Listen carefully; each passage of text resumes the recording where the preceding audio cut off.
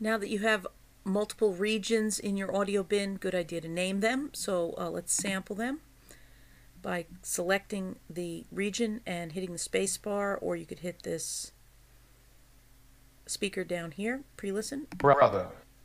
If I wanted to keep looping that to hear the area, I could do that. Brother, brother, brother, brother, brother.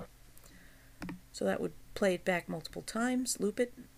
So I'm going to call this brother. So go right to the name here, double click, brother. That's it. Go to the next one, listen to it, hit the space bar or hit the speaker cone. Darker, darker. The word is darker, double click.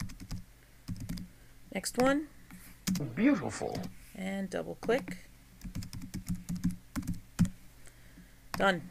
The advantage to this is when you go into your arrange window here, I'm going to choose the bin from the media library by going to bin, and there they are, and you can see sort of a mini view of what the region is and where it is placed along the timeline of the actual audio file, and I can just simply click and hold and bring that in wherever I want it to go. That's brother, and there it is, darker, and you'll see that it says DAR there, you'll get that, and this one is beautiful, and put these anywhere that I want.